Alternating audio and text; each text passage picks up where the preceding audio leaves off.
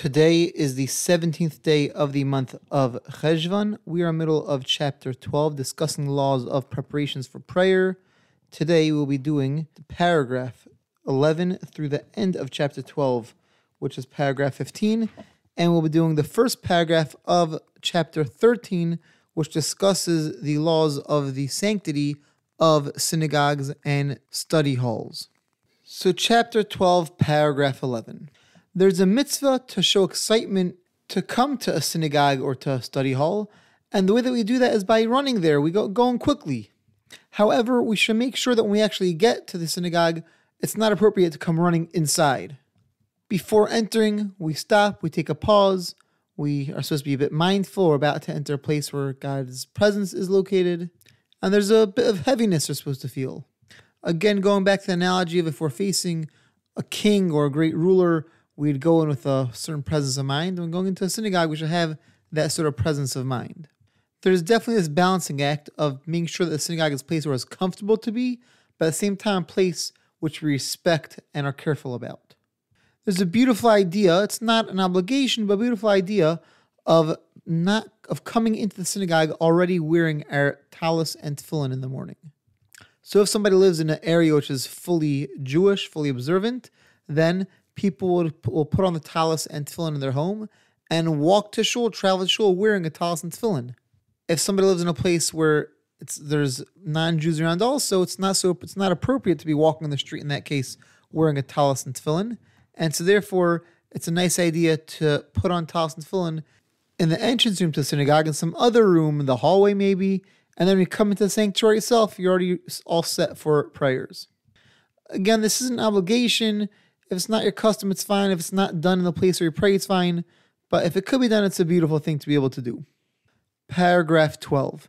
If one can't make it to a synagogue for services, so they're not going to have a minyan, then it's best to try arranging a minyan in your house.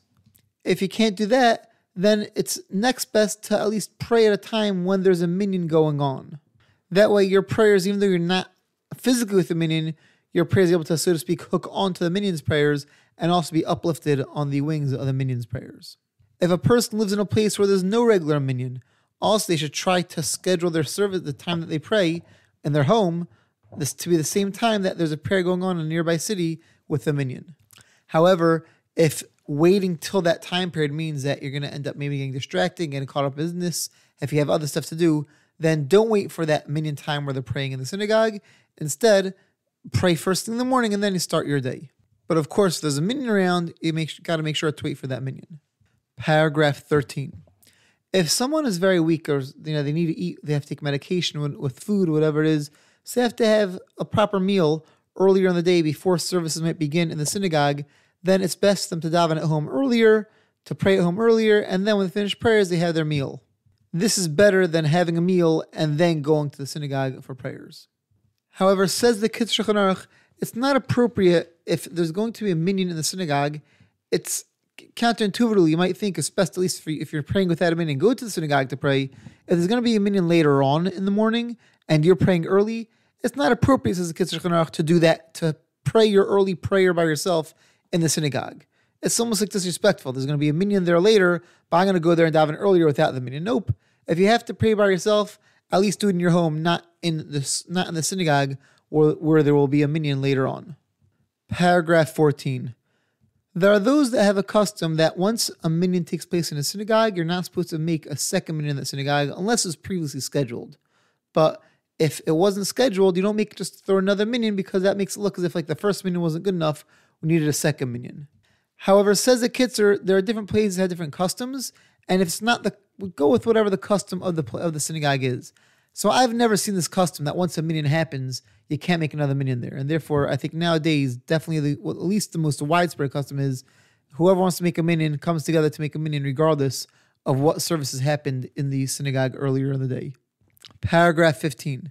Having a synagogue or a study hall in a town is an extremely important thing, to the point where community members are able to compel other community members to pitch in to build a synagogue, to build a study hall. Nowadays, this isn't so practical because we don't have our own government-sanctioned Jewish community structure. It used to be that in European cities, at least, that the government would recognize the Jewish community, and the heads of the Jewish community were able to tax members of the Jewish community.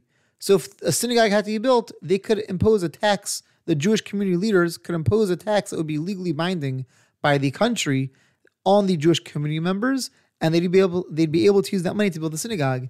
Nowadays, we don't, especially in America, we have separation of church and state. Such a thing obviously doesn't exist. But however, the idea that it's important to have a synagogue in every community definitely holds true. And if one is being built, then it's important to chip in to help out with building that synagogue.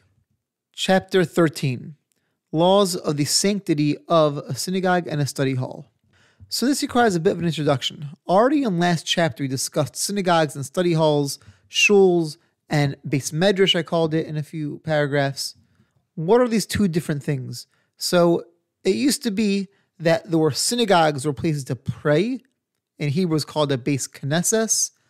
In Yiddish, it's called a shul. And a study hall, in Hebrew, we called a beis medrash, was a place where people study Torah. And there are two different buildings which had two different functions. However, the rules about how to treat them are basically the same. And nowadays, most synagogues have plenty of people studying Torah in them. Most places that maybe even are set aside to study Torah usually have prayers going on, and they kind of blended together. So paragraph 1. This is a bit similar to what we discussed in last chapter, that we have to realize that synagogues, study halls, these are holy places, special places. In these buildings, in these rooms, we connect to God. It's not a place for idle chatter, schmoozing, catching up. We're supposed to be mindful about being there, mindful about praying, about connecting to God, about Torah study. There's a certain heaviness that we're supposed to feel when we're in a building, in a synagogue or a study hall, a building which has God's presence in it.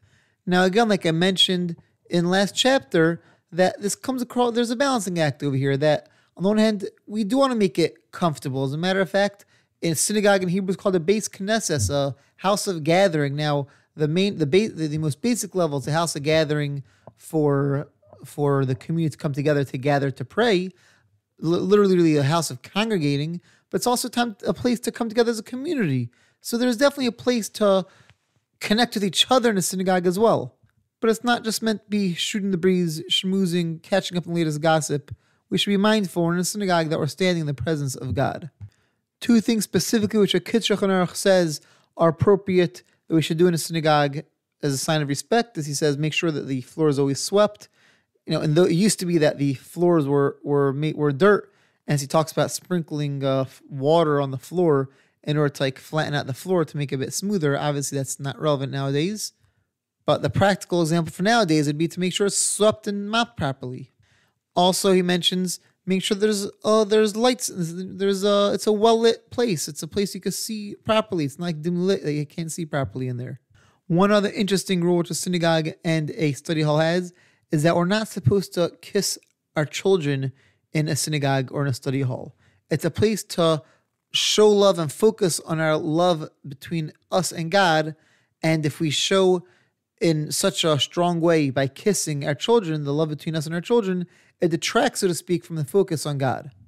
And therefore, a synagogue is not a place that we should be kissing our children. I think a hug is fine. Hugs are done, but we shouldn't be kissing our children in a synagogue or in a study hall. This concludes today's learning. Have a wonderful day and see you tomorrow.